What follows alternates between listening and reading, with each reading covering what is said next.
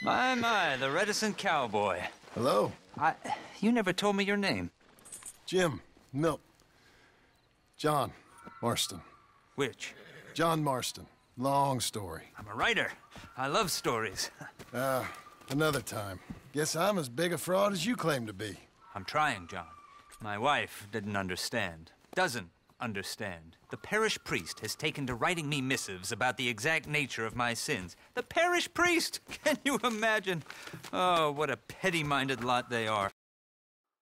I was attracted by my fraudulent fame, by the idea of me as some kind of provincial seer. It makes me sick. But here, I live like a man. I'm feeble, but alive. I'm a man! For the first time in my life, I'm a man. Okay. Or, I'm still a coward, but a real man would happily die rather than live as I do. I don't know about that. We're all scared of something. Something within us. But me, I'm nothing but fear. Fear and doubt and lies.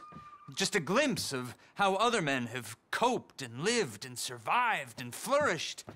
There are days when I sit here and weep about all the things that I've lost. We've lost. We true Americans, we peasants. We are killing this place, John Marston. Killing what? This great beauty, this truth. What are you talking about? Come. Let me show you. Where are we headed? Prepare to be shocked.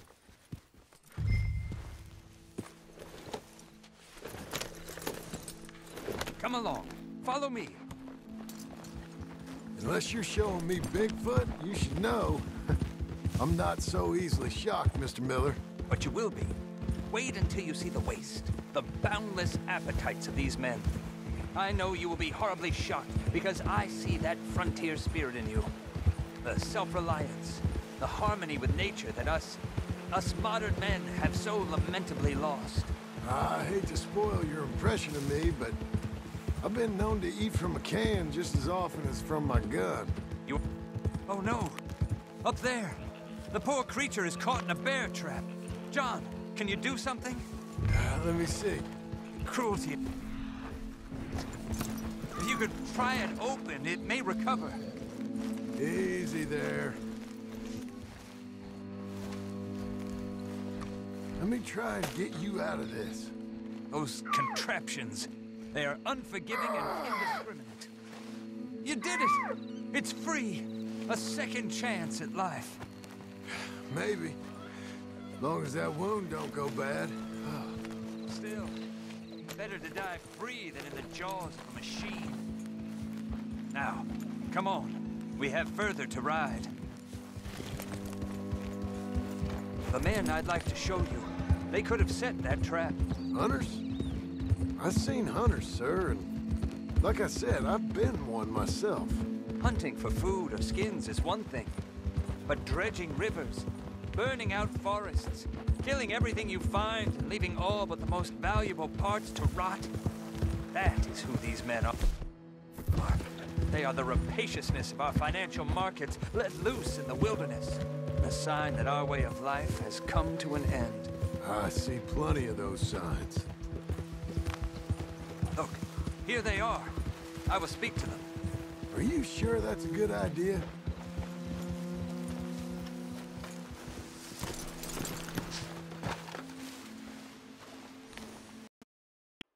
Oh, man! Heathens! Ignoble savages! Animals! Shit, look! Look at what What's your problem? You're...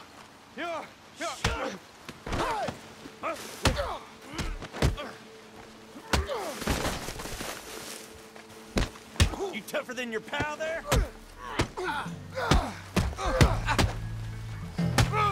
This is my camp!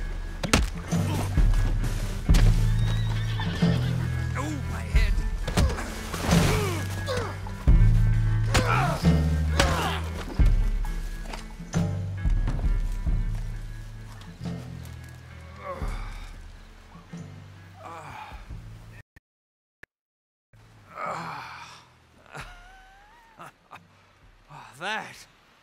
That was clarity, John.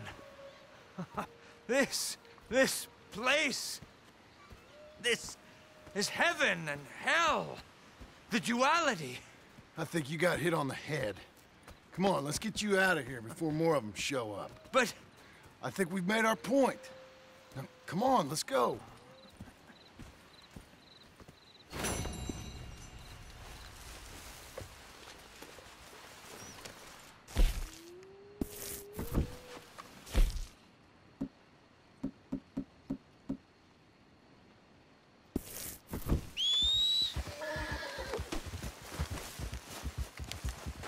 Okay, boy. You good?